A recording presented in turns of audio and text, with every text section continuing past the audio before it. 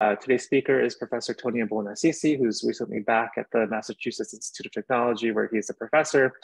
He spent the last few years starting up a very large accelerated materials design and for manufacturing program in Singapore. Now he's back in the US and starting up lots of new efforts in materials design, artificial intelligence, all these things here. So today we're going to hear about inverse design. Why aren't we there yet? I think this will be a broad-ranging talk about lots of different ML topics. So we're excited to welcome him today, and I will transfer the floor over to you, Tonio. Thanks again for joining us. Thanks for the introduction, and thanks everybody for joining today. Hopefully it's a fun conversation about inverse design. Looking forward to your Q&A in the chat box and also in the Q&A session at the end of today's talk. So I'll go ahead and hit presenter mode. We'll dive in. So what I want to do is make a little bit more specific the question that we're asking at the beginning, which is general inverse design of crystalline materials. So crystalline materials, pretty straightforward. General inverse design, that means any element on the periodic table and any structure, any crystal structure, say any of the 230 space groups in 3D, can we access those in our inverse design approach? And from there, you can broaden it further. You could go 2D, amorphous, polymer, hybrid, and so on. But really just focused here on crystalline materials because they have a number of very interesting properties, both technologically, but also scientifically. I do want to acknowledge several people, many of whom couldn't be here in this photo. This is just a small subset of the group. Many more. It's a bit meta, Zoom within Zoom. And the goal of this overarching effort is the following. You give me a set of properties, and I give you a material, right? So a material that satisfies you, the user, your required or requested properties.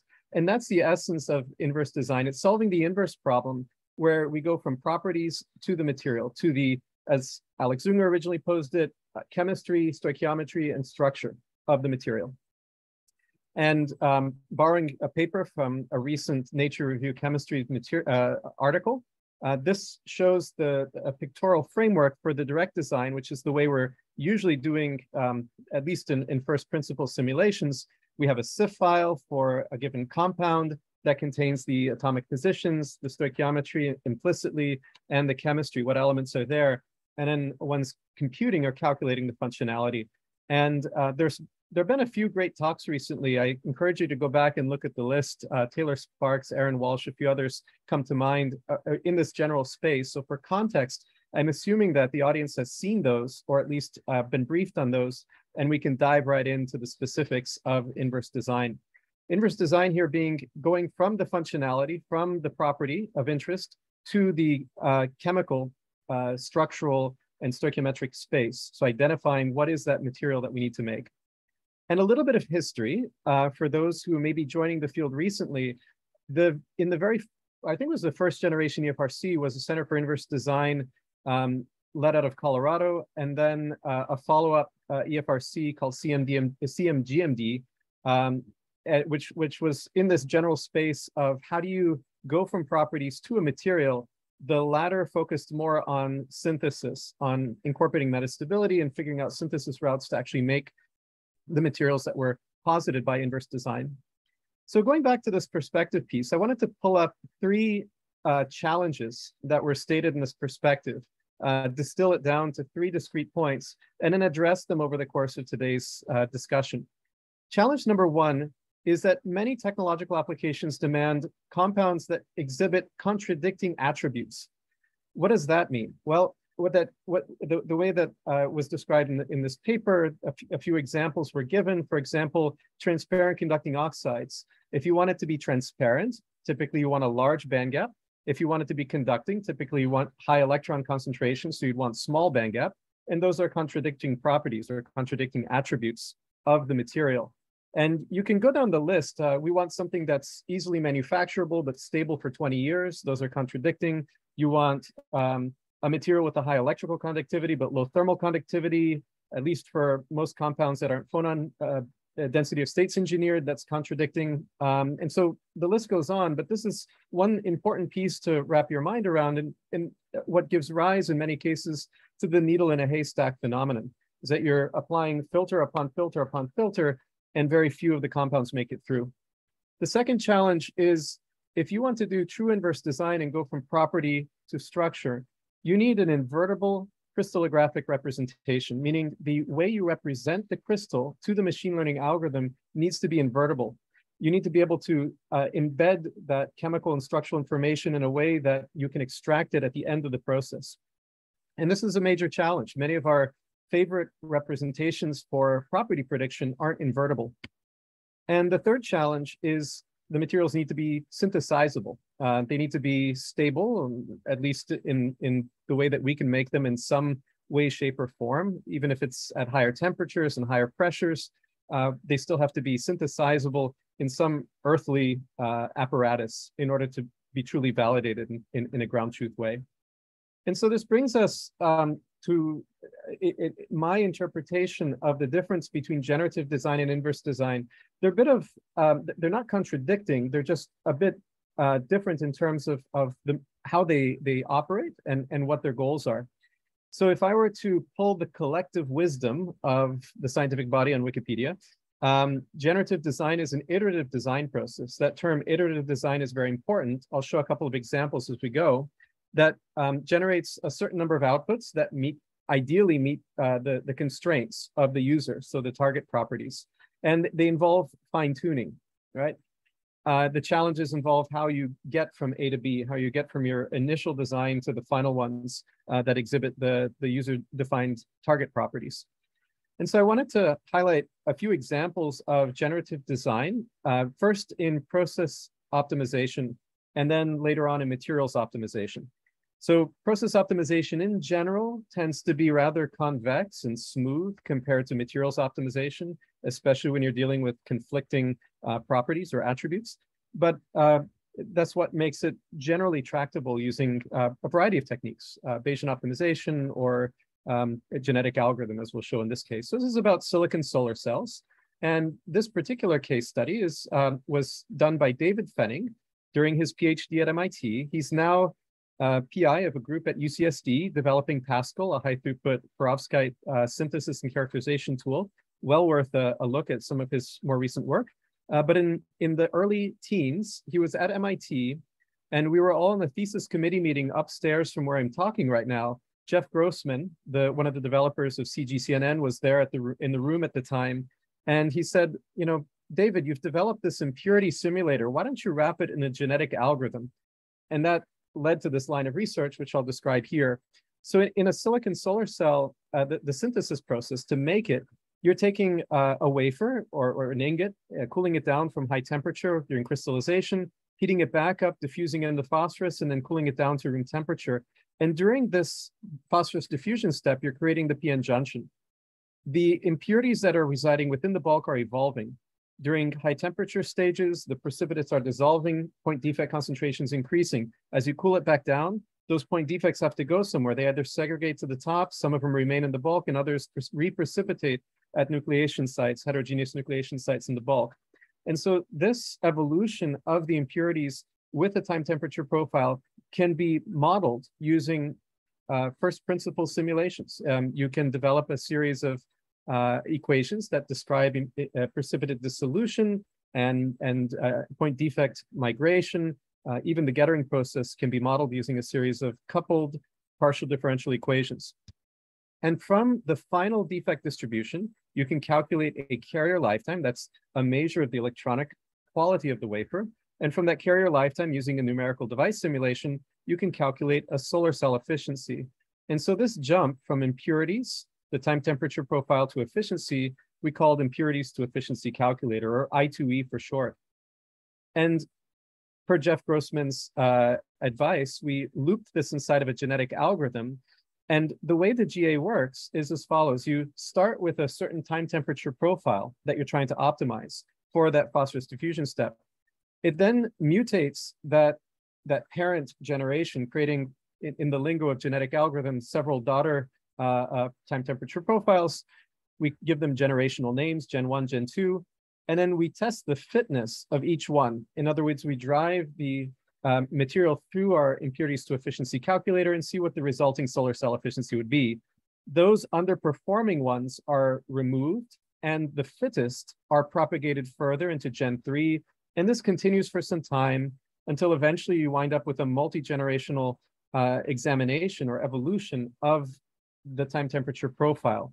What that looks like when you're at around generation, well, actually, if you superimpose all of the generations on top of one another and look at the time temperature profiles here, you can see minority carrier lifetime. That's the parameter we want to optimize. We want it to be large. So we're looking for the trend in dark lines. And sure enough, we see the optimum time temperature profile is one that maintains a high temperature initially, but then cools down slowly enough for those point defects to be gettered away.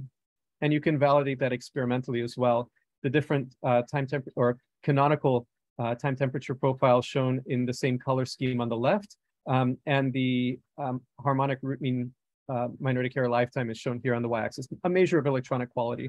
So again, there's some experimental validation that indeed the time temperature profile that was generated by the computer, by the genetic algorithm, is yielding optimal results. And this was 2014 work, actually happened earlier, published in 2014, and helped cut out some of that trial and error work in the middle where you're just tuning parameters by gut feel, as opposed to removing some of those experiments into and bringing them into the computer, running them in the computational environment, and then bringing them back out into the field. And by packaging this up in a GUI and working, I think we worked with about 12 to 24 solar companies to improve their time temperature profiles at various stages of their manufacturing.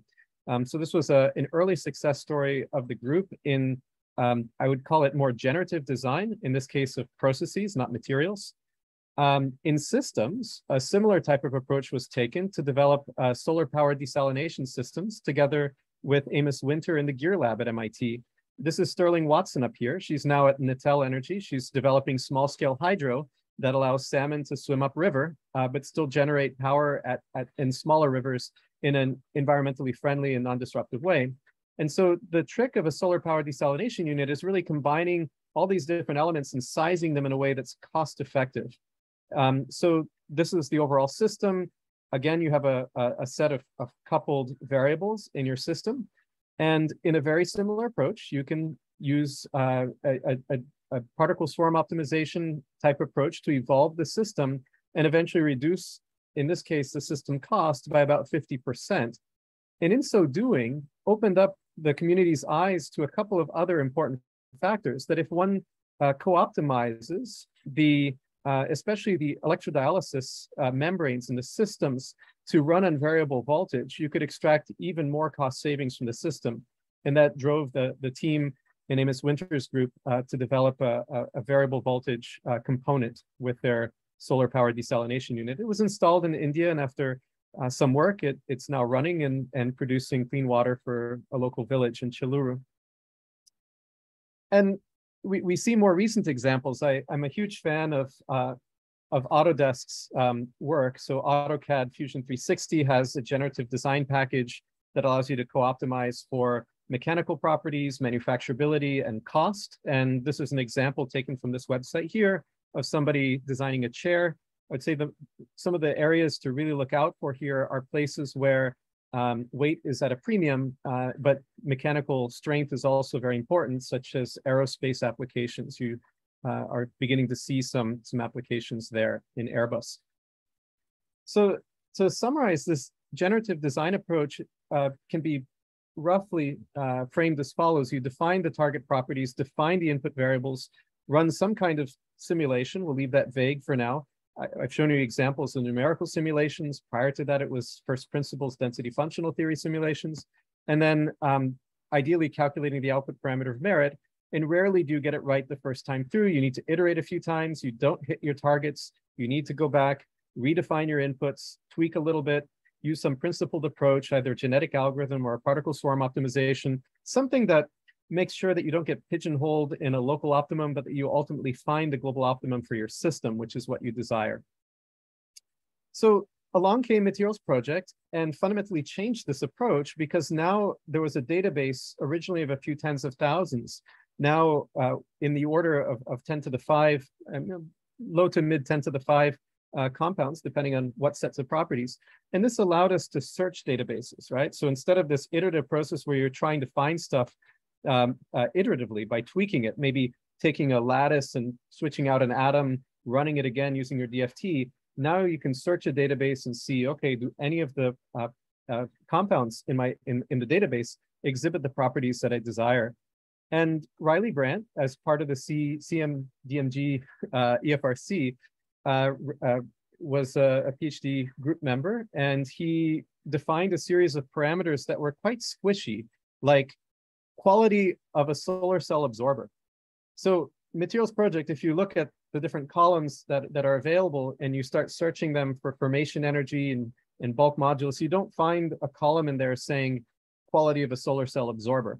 You have to start piecing things together using what's called proxy variables. So Riley did that. He utilized certain properties of the valence band structure, the S-type character that was presented by the atoms comprising the density of states in the valence band of the material, dielectric constant as well. And the principles behind it were, if you have S-type character, you can rotate bonds around without changing the energy of the bond because it has spherical symmetry. Any other kind of bond, if you begin rotating the bond, you start introducing a change of the energy level, perhaps shallow traps, eventually deep traps into the band gap because of the directionality of that bond. But S-type character, not so much. And this was really inspired by the methylammonium lead halide perovskites. Large dielectric constant for defect screening. The larger your dielectric constant, the more screening there is, and the smaller the Coulombic radius in general of the charged traps in your system. And so he began screening parameters of merit together with folks at NREL and came up with a long list of potential compounds, mostly containing p-block cations. So these are elements of the set indium, tin, antimony, thallium, lead, bismuth. And he excluded thallium and lead because of the toxicity, remaining the remainder and partially ionized because, for example, if you take tin, instead of looking at tin 4+, which would be fully ionized, partially ionized would be tin 2+. That exhibits that, in the case of tin, the 5s shell, full 5s shell, or the lone pair, as some, depending on the crystal structure. And so this list generated a lot of interest in the lab, and we were all very keen to learn more. Could we actually make these materials, and could we design them in practice? And so what we did was to run a high throughput experiment, 1 material per month. And I remember getting the group together downstairs in the lab next door and trying to convince them that this was possible. And there was a lot of resistance because to that point, we were devoting years to studying cuprous oxide and tin sulfide. And that was the norm in solar at the time, is that you devoted your career sometimes to studying a particular material system. And here I was forcing the group to really explore that list that Riley had come up with. Eventually, we didn't produce all of them in-house. We sourced them, some of these from other labs, but we managed to keep up a clip of around 1 material per month. And of the materials that were predicted to have minority carrier lifetimes greater than 1 nanosecond, about 5 of them out of the 6 exhibited it. And this greatly increased the number of classes of known compound to have in thin film form minority carrier lifetimes greater than 1 nanosecond. So it was an encouraging result, but still very much just a brute force technique of searching existing databases. And if there was any data scarcity or data bias in your database, you might miss certain compounds. You might not see them. And so this led to an effort within our lab to start experimentally synthesizing so-called white spaces or blank spaces within materials databases. Could we go ahead and start filling in those gaps? And I don't credit ourselves only for having this idea. There were many groups around the same time, including the figure from Alex Zunger that I showed at the beginning of the talk, showing these blank spaces in state space. The way we approached it was to develop a high throughput R&D platform, high throughput, compared to 1 material a month. This one was about 1 material every 5 minutes. And that was pretty good at the time. And Shijing Sun, who's now at TRI, really led this effort. She and colleagues at MIT developed a series of building block precursors. At the time, we called them Lego blocks. I like to think of them more as a spice rack now, where you mix and match different pieces, make the precursors, and then test them out. And it's pure combinatorics. So out of this effort, there were about let's see, on average, probably somewhere between 4 and 8 repeats per material, per compound. And that's what bumped a lot of them from not soluble or unidentifiable up to one of the other classes up here. So you do have to try things out a few times before you get them to work sometimes. But out of this combinatorics effort, 4 materials were produced in thin film form for the first time. They had previously been only reported in bulk crystals. And then 2 new materials systems here had no prior literature reports. This material down here at the bottom, which was ultimately synthesized in both bulk and thin film form, and this alloy series, if you will, in the middle, which ultimately was tested out and shown to exhibit bandgap bowing. I'll get to that in the next slide. But the important thing was, in a period of around 2 months, this generated the equivalent in the past of what would be around 6 journal articles worth of content, right? Just brute forcing your way through combinatorics in a given chemical space. And this is the bandgap bowing that was shown. LBNL has a good history studying these in 3/5s, and this was particularly interesting to see in these perovskite systems, or shall we say perovskite-inspired materials systems, to be precise.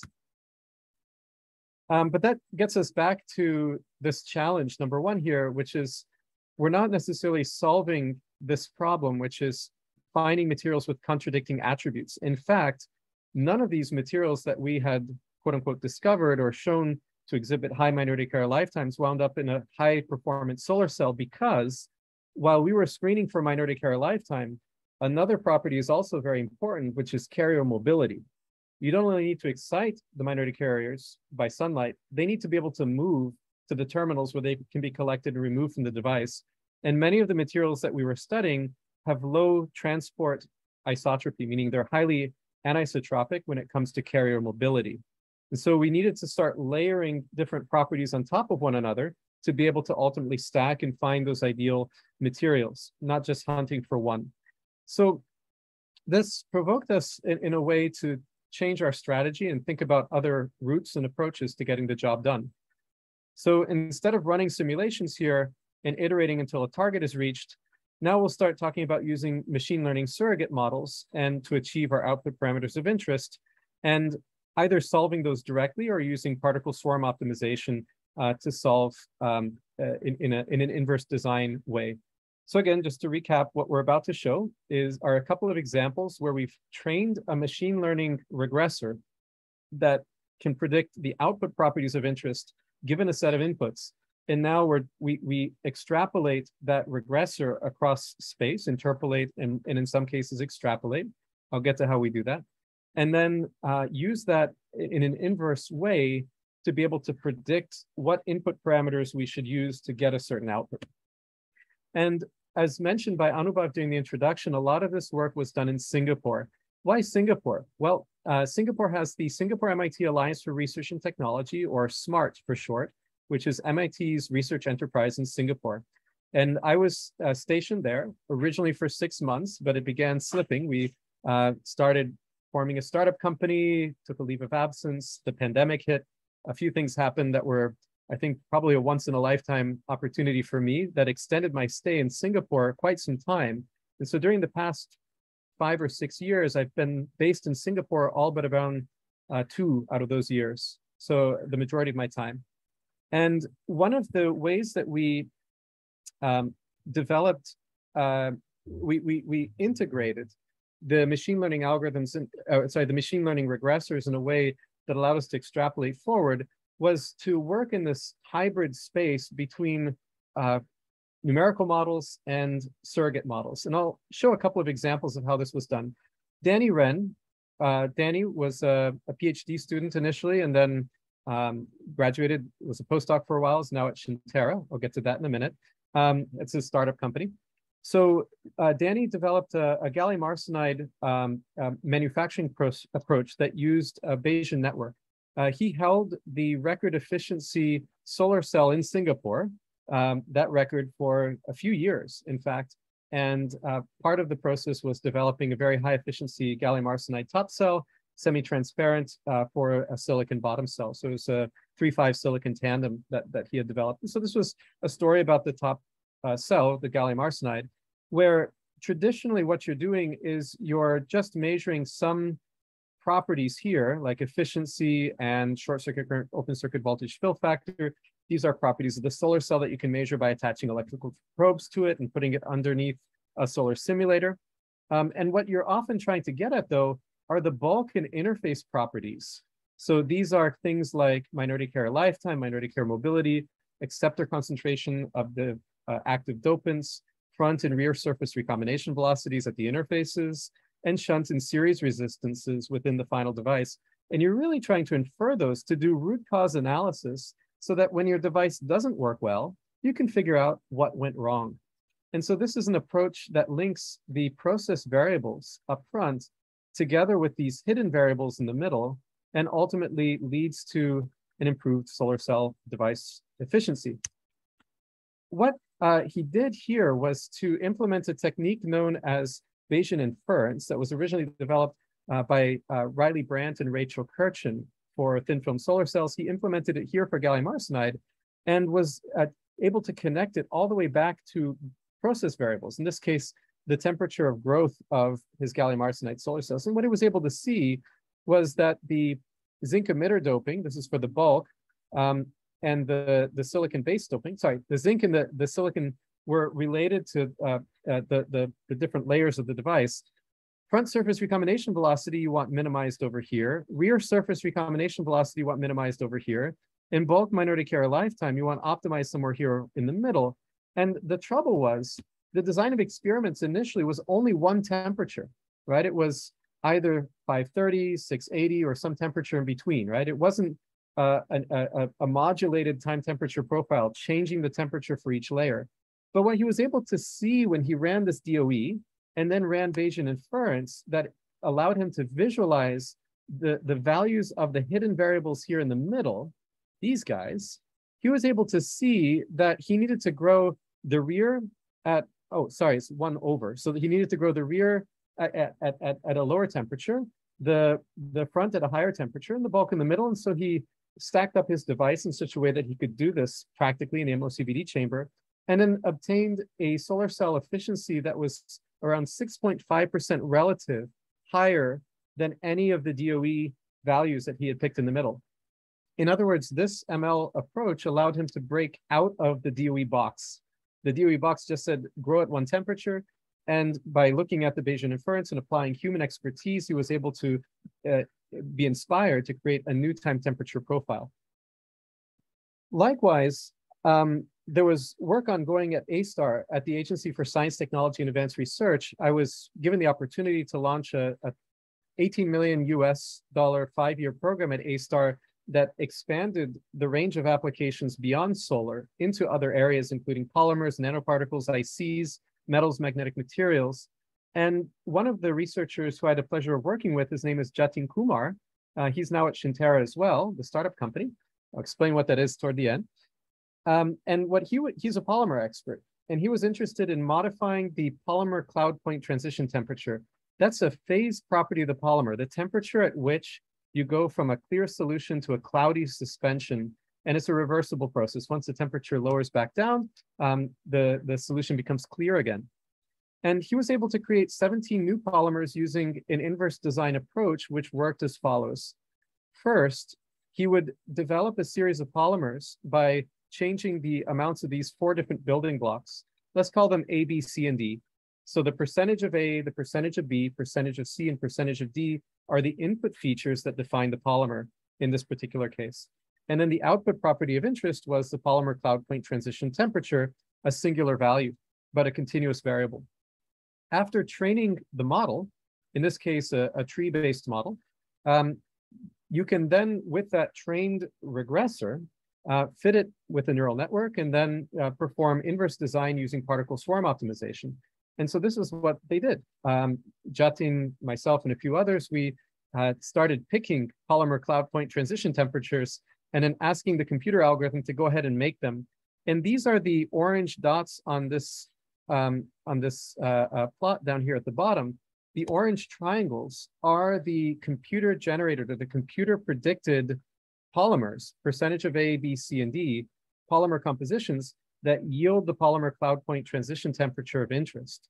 So within a limited subset of building blocks, we were able to develop this model, this inverse design model. It is not a general inverse design model for all polymers. It only works for this particular set of polyoxazolines, but at least it's a start. Another approach was developed by Flor Meki-Berada at NUS in Zaif Khan's group. So I'll explain what she did there. She developed a two-step machine learning algorithm. Step one was to basically grow a sparse data set of silver nanoparticle growth, right? So she was growing silver nanoparticles from a series of input solutions shown over here. They were all entering into a T-valve, separated, little experiment separated by oil. So each droplet in here is a unique experiment, is a unique combination of these different precursors, which are all controlled by computer syringe pumps. And what she's doing is in the beginning, she's measuring the optical properties and expanding the data set using BO, but eventually running a neural network in parallel with the Bayesian optimization to perform regression and to use that to begin doing inverse design.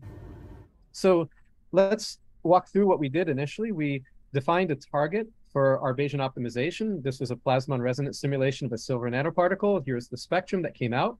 And then we measured the spectrum using an absorptance measurement here. And there was some TEM for validation over there as well.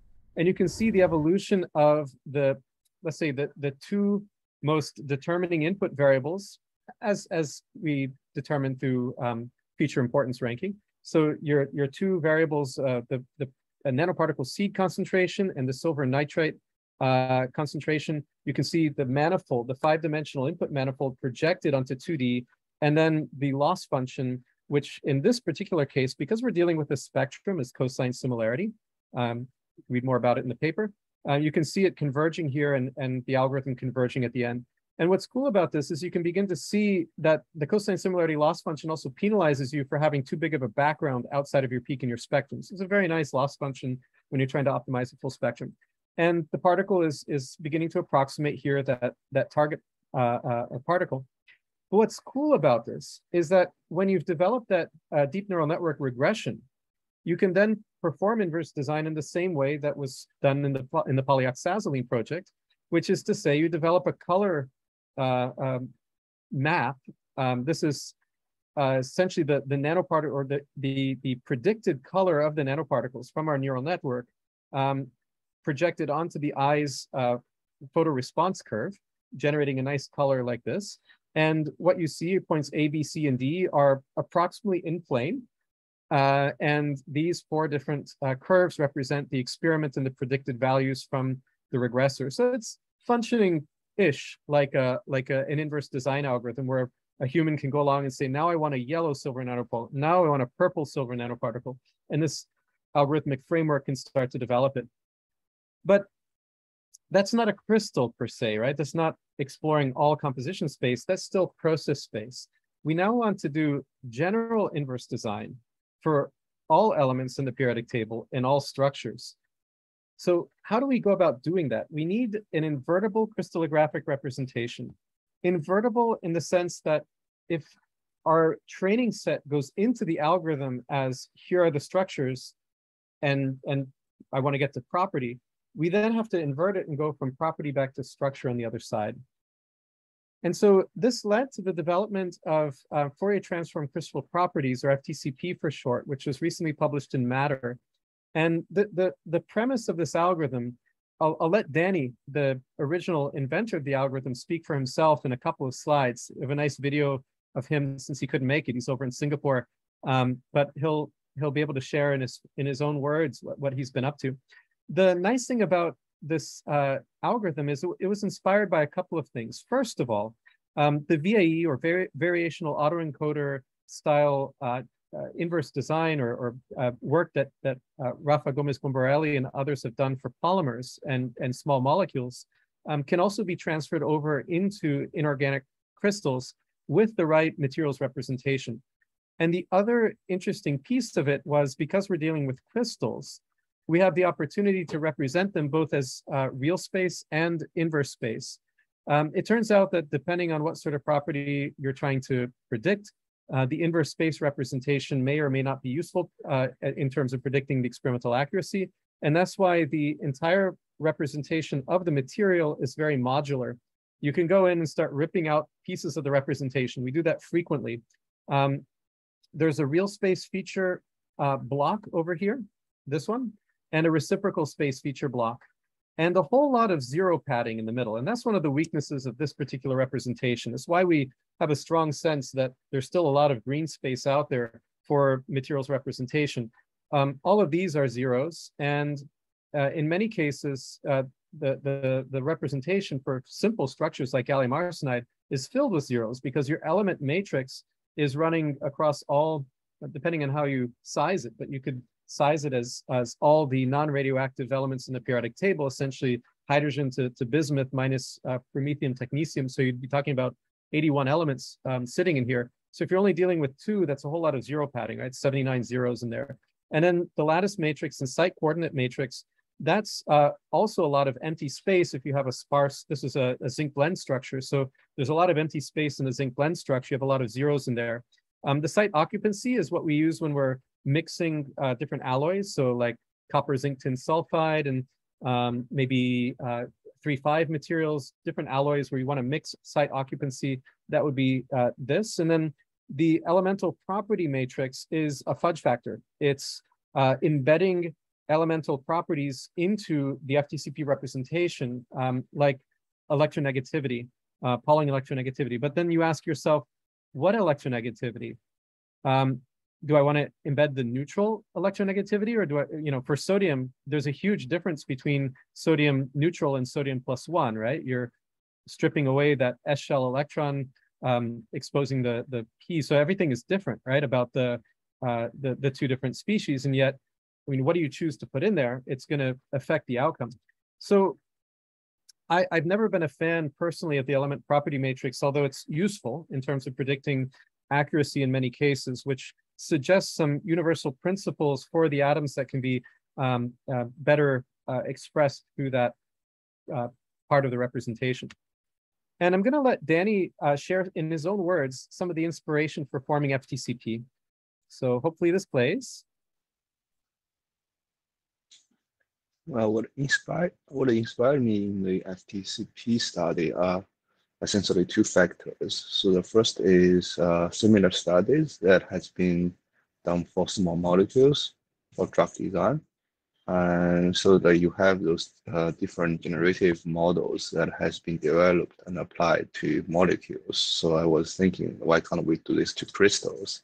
Then the second factor, which is also the most important one, is actually materials project. And with materials project, we have the access to the DFT data at ease for all the crystals, and then if you look at the distribution of elemental distribution of materials project, you will notice there are like most of the data sort of concentrate on oxides, halide, and this is not really even. So that makes me wondering, like, what happens to other species of elements? And so what Danny's alluding to in terms of the blank spaces within materials project is shown here. This is materials project plotted on 2 axes, space group number for 3-dimensional crystalline solids and atomic number. And what you can see are some gaps. I mean, some of them might be physics related, but other ones might simply be due to the fact that there was never a grant to study that particular compound or set of compounds.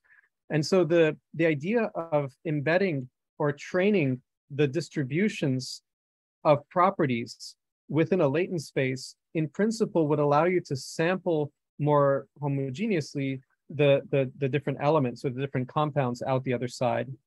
And the biggest challenge that we ran into was stability, synthesizability. No surprise here, right? This is an inverse design algorithm with a decoder portion of the VAE.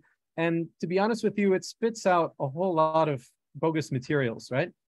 Materials that might, to a few tens of % validity ratio are valid, meaning that they do exhibit the properties that you're targeting based on, at least from what we can tell, first principles DFT validation. But in terms of synthesizability, in many cases, still leave a lot to be desired. So what's important to keep in mind is when you're doing inverse design, you're hit rate is a little bit different than a regression algorithm. When you're trying to do regression, you want to hit, I don't know, 90% accuracy to be able to rival human levels. But for inverse design, especially in spaces with contradictory attributes, there is no compound out there. It's a binary, you don't have it, or you have something that meets those criteria. And so your success rate only really needs to be 1 over your experimental throughput. So let's say over your project, you can make 1,000 samples. You need 1 of those samples to be successful, right? So we can deal with a lot of compounds not working out if, and only if, we get a few of them that do. But that's the critical point, is how do we enrich the pool of generated compounds out of the decoder of the VAE that are stable, that are synthesizable. And so there's a lot of work in this space. I would refer you to some of the papers coming out of Shuiping Ong's team, one of the original developers of Magnet, and doing some great work now on stability and let's call it energy relaxation prediction in high throughput fashion. And then ultimately the experimental validation, in our case, in the FTCP paper published in Matter earlier this year, the focus was really on DFT. We weren't yet at the point of doing experimental validation. We tried. It was during the pandemic. The only lab that was open was our friend Professor Lee over at Shanghai University. He made a Herculean effort with a beautiful laboratory to do high throughput arc melting of metal alloys and explored some intermetallics of silicon, manganese, and cobalt. But that material, that phase, ultimately decomposed into 2 other phases because it just wasn't stable under the conditions that he was growing the materials and testing them at. And so these areas here, 3, which is how to filter out the compounds, not just for stability, but anything you'd like, charge, neutrality, coordination number, bond distances. If you want to sample from the mean and you want to filter out those extreme compounds, this is the place to do it, either up front before the algorithm or after the algorithm as a filter, if you have the compute power to do so. The danger there being, if you're sampling from the mean, you're going to be getting pretty average compounds, and at best, you're going to be filling in these blank spaces with patterns that already fit. But you won't get many exceptional compounds that are at the tails of the distributions, like super hard materials, to borrow an example from a previous speaker, from Taylor Sparks. In terms of validation from first principles, I do think that now the experimental throughputs are starting to reach the point in these autonomous labs that you should start seeing the connection or workflow integration of these generative design or inverse design algorithms, depending what approach you want to take, and high throughput experimentation. And that's going to be super, super interesting. I imagine that there are going to be several announcements over the next year, not years, year, of new materials that were not known prior, at least not within the ICSD prior, that are now created because of this Lego style combining of the different blocks of ML-informed tool that we now have. These are a couple of materials that came out that were validated using DFT. And towards synthesizability, there's a lot of work in this space, but one of the interesting approaches is simply to embed the information of what constitutes a synthesizable and non-synthesizable compound into one of these properties, right? So synthesizability is a property, just like formation energy. And in this case, using a cross-reference of all of the materials project, is this particular compound that we're exploring here, is this one little dot in the ICSD, yes or no? If it is, we give it a 1. If it's not, we give it a 0, and we segment the latent space according to that property. We now have a filter in that dimension of latent space in order to predict synthesizability. Is it perfect? No. Is it one method? It's one method. And are there going to be others coming along? Absolutely. I certainly hope so. But this is a ripe area for exploration. How do you improve predictive accuracy of materials? The other that I wanted to mention is by Isaac. He recently posted an article on Archive focused on what materials representation is necessary and sufficient to predict materials properties. And so I'll let him share a couple of his own words here about that work. And if I ask you this question, as material scientist, you probably answer composition and structure. So it's a bit faint, but what he's saying here is, if I were to ask you the question as a material scientist, what is necessary and sufficient to predict a material property, you might answer structure and composition, because that's the way we were trained.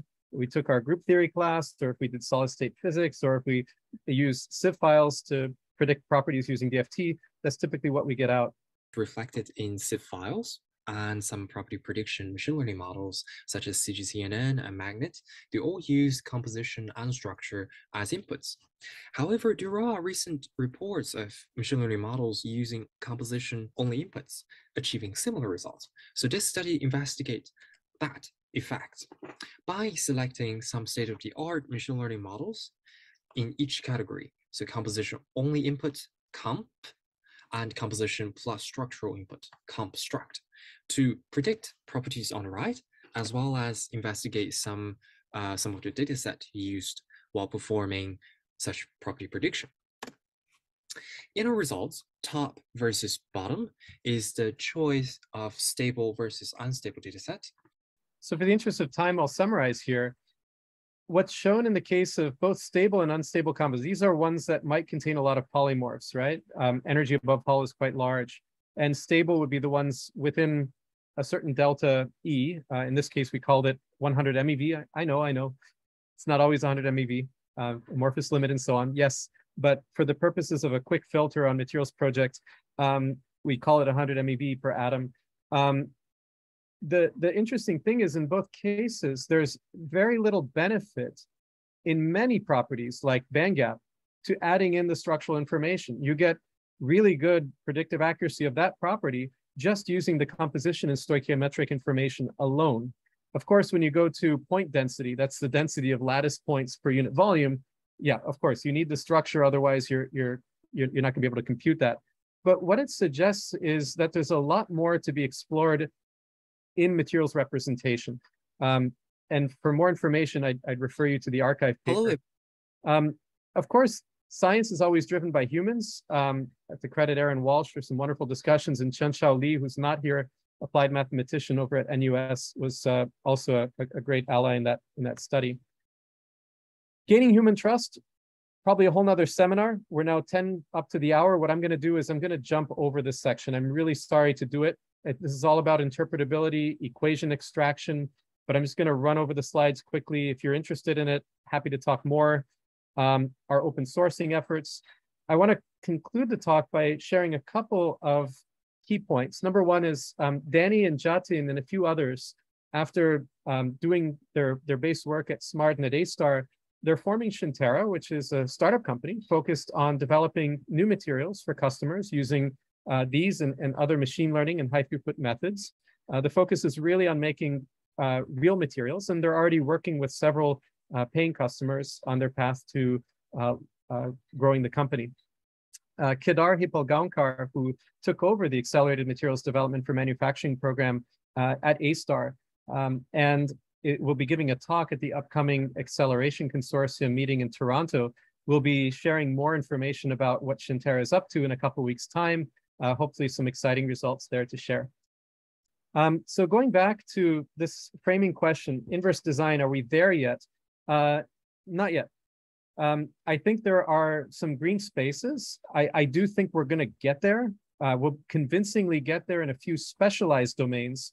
General inverse design is a bit further afield. And these are some of the green spaces: materials representations, improved refinements or filters, the charge neutrality, bond distance, and so on.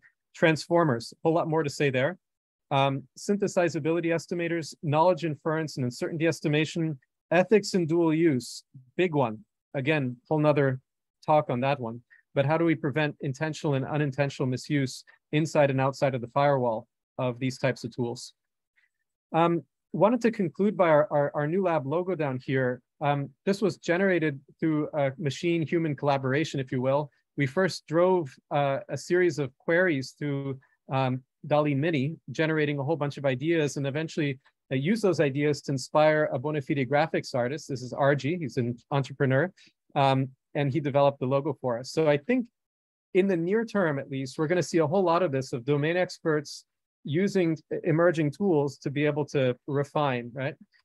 In the words of one of our lab members, I don't necessarily agree, but the word, she said that this particular logo looked unprofessional, even though I tended to like it very much.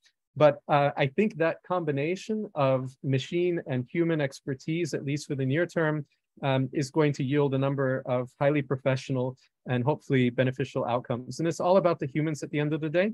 Remember that. It's, I keep this glove here in the laboratory, just to maybe stop sharing on the screen.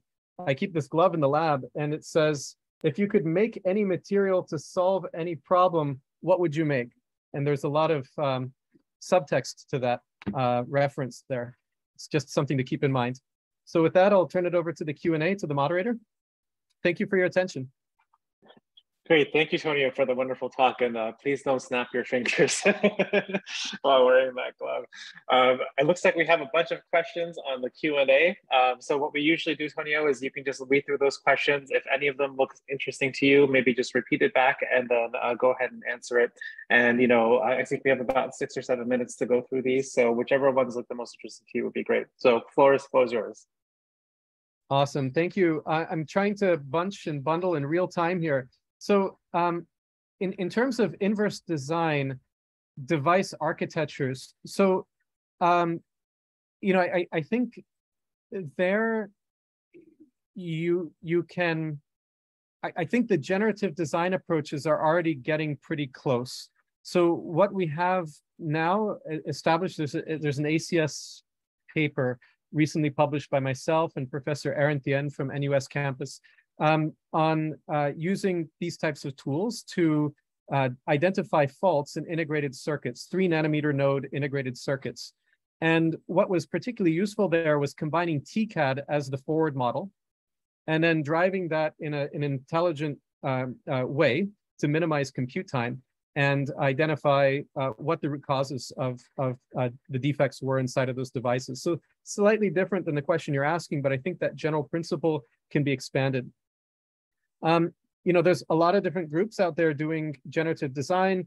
I highlighted a few of them based on certain groups have been very active and vocal at academic scientific conferences and on LinkedIn, and some of them even on Twitter. And those are the use cases that I've been pulling from, because that information is in the public domain and is quite connected with our materials informatics community. How does the FTCP lead to the invertibility you are targeting, right? So in this particular case, there's much longer discussion, but what comes out of the decoder side of the neural network, of the variational autoencoder, is another matrix of the same format as the FTCP. So anytime you can represent your input and output as matrices instead of, say, graphs, you can fill in the same spots with numbers. Whether those numbers are complete junk or not depends on the sophistication of the representation, the training quality, and other aspects of the model and the training process. But that's generally how FTCP has that advantage. And there are some other interesting developments. I would encourage you to look at Crystal to PNG, for example, by Sterling in Taylor Sparks' group. It's very good. What are limitations of data and model architecture? At this point in time, what are the data or model architecture, which is more important to overcoming inverse design? I think both are going to be going hand in hand. I think as the generative models get better, you're going to see more data. And as the high throughput experimentation systems get better, you're going to see more data. And the greater availability of the data is going to help refine the models. The models may even be helpful in creating the data itself. So I don't see it as an either or. I see it more as a coevolution. And if you look to some of our neighboring fields adjacent to material science, they seem to be undergoing exactly that transformation. Let's see, crystal generation, high dimensional space. Yes.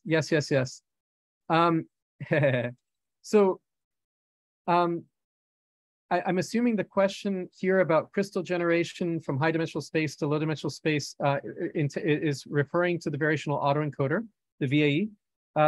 So what's important to note is that when you're in latent space in the middle of your variational autoencoder, and you take a small step in property segmented latent space. If you trained it properly, the property doesn't change by much. Let's say you're dealing with bandgap and you take a small little step of 0.01 electron volts. But the crystal structure and composition, you could be jumping from one region of the periodic table to the other, from one spot in materials project to another, or even materials outside of materials project that haven't been made yet. And so there's an entire section in the supporting information of the matter paper, the FTCP paper, focused on sources of noise, sources of variance, and I would encourage you to look there. Very comprehensive discussion about luck of the draw variance, training error, reconstruction loss, and more. Last few points from your experience is the threshold for energy convex hull estimated from DFT, which predicted materials might be made. Yes. So I think the papers that I've been following most closely in this space of synthesizability are really what spun out of that EFRC that I mentioned earlier. So the groups in Berkeley area, including LBNL, that are developing more sophisticated metrics for synthesizability and metastability. And I would encourage you to explore them, especially the ones that discuss the amorphous limit. We've taken a slightly different approach, which is to try to predict decomposition propensity, right? So we're assembling an ensemble of synthesizability predictors, which hopefully as a collective will be able to guide us and rank the compounds that our inverse and generative design algorithms will predict, rank them for us so that we don't feed as much low probability candidates into our experimental pipeline. Do I do any work on battery materials? Yes. Mostly that SEI layer that forms. Thank you very much. Please, which featureizers are based on example structure or for classification machine? Okay, so the structure-based features that we were considering, there are many, but you could do anything from point density to density. Those are heavily dependent on structure. If you wanted to get more into what's commercially available, not commercially available, but available open source today. Let me see if I can find a couple of them. Let's see, from Isaac's paper, there would be a series of options available. I will try to find that paper and put it inside of our links so you can go through and identify them. Compositional tools can be used.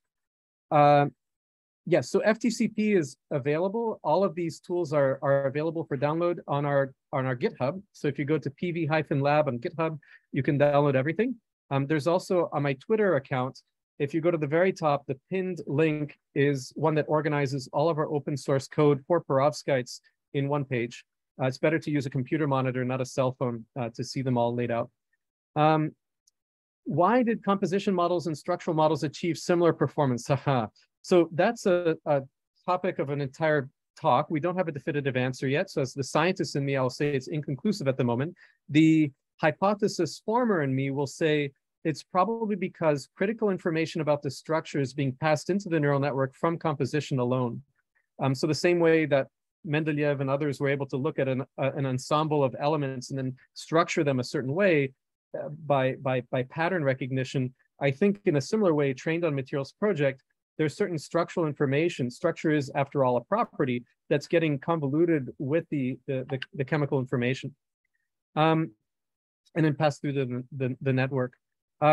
There are differing impressions, though, about this. So if you talk to Aaron Walsh or talk to Chen Shao or talk to Isaac, you'll get slightly different answers. I hope our paper did a good job of synthesizing them all. For inverse design of crystal materials, what is the biggest challenge right now? I think I addressed that.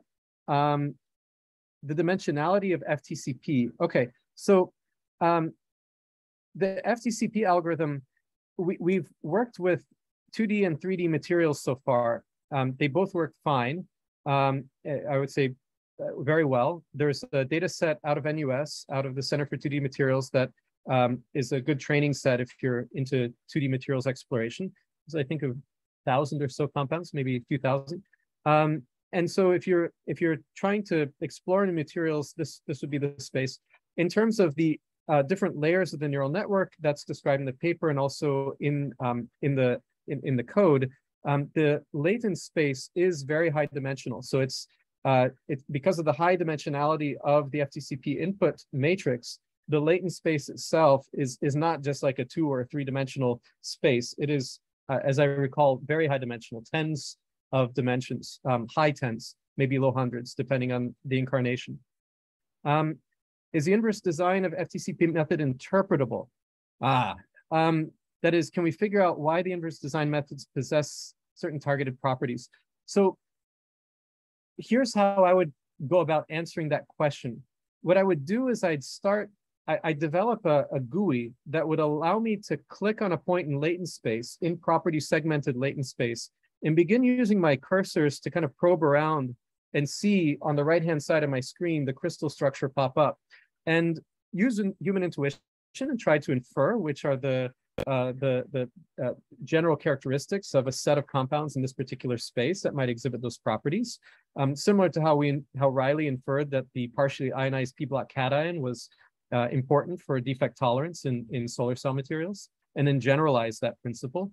In terms of automating that, there are approaches to automating that as well, and it essentially involves extracting certain human interpretable features out of the 3-dimensional structure. So I would argue that any machine learning algorithm is interpretable.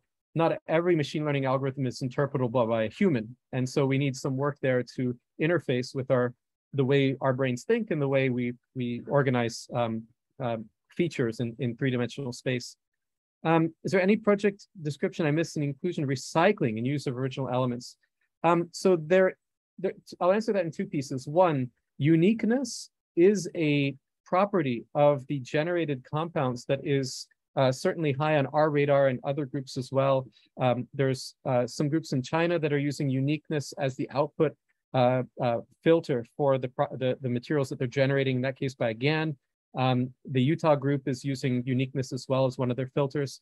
I would say for recycling, not of recycling of compounds in the training set and their motifs, but recycling of the actual materials for sustainability, there's also there are ways that you can featureize the materials so that they can be ranked in terms of recyclability, and we have done that as well. It's all about coming up with clever features that link directly to either the material toxicity and manufacturing, say, cost to humanity, or on the output side, at the end of life, how easy the material is to be repurposed. And in general, reducing the number of ingredients is also very beneficial. We get into a lot of trouble once we have mixed products with many materials flows into a single object. They become very difficult to recycle. So simplicity is good. Are there any good ways of extrapolating to discover unprecedented materials? So I think these models that at their core, so extrapolate, I'm going to loosely, I'm going to broaden that a bit and say, is there any way to go beyond the set of materials that are trained in the model to create new ones outside of the model? Yes, the FTCP algorithm does that. The variational autoencoders do that. They can generate compounds that aren't in the initial data set. And I would say the generative design algorithms also can do that. But of course, they start from a point and they're expanding upon that. So you can't really expect them to take huge departures in chemical space unless you implement a lot of jitter in the algorithm. So I think that does it for the Q&A. Did I miss anything? There were another 2 questions that came in, but I'm conscious we're kind of at the end of the session. So I want to say, first of all, thank you to everybody who asked questions and for attending this talk. Thank you, Tonio, for the talk itself. Such a density of really interesting ideas, and I think a very optimistic vision for the future of our field as well. I think this was a fantastic talk, and I'm really grateful you had the time to join us. Thank you so much. And until next time, we'll see you in the next seminar. Okay, take care. Bye-bye. Bye-bye.